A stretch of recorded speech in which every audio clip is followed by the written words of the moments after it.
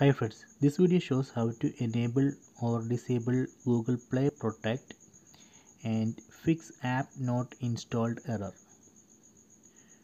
Open Settings app, tap on this Settings app icon, then select Google, tap on Google,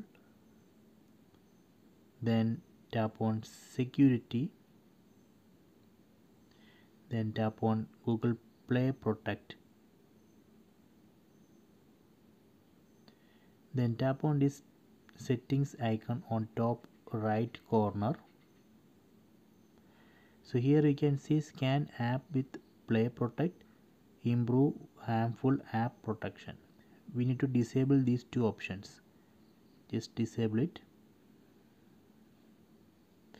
So after that we can install app without any error.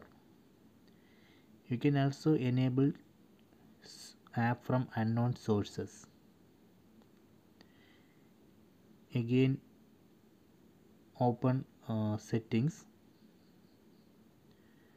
then go to biometrics and security, then select install unknown apps. From this list you can select the app for which you want to give install app from unknown sources permission. For example, if you are trying to install APK file using My Files or File Explorer, you can select My Files app, then enable this option, allow from this source. If you are using Google Chrome browser to download APK and install, you can select Google Chrome, then enable same option. If you are using Firefox to download and install APK, you can select Firefox and enable this allow from this source option. So this way we can fix app not installed error.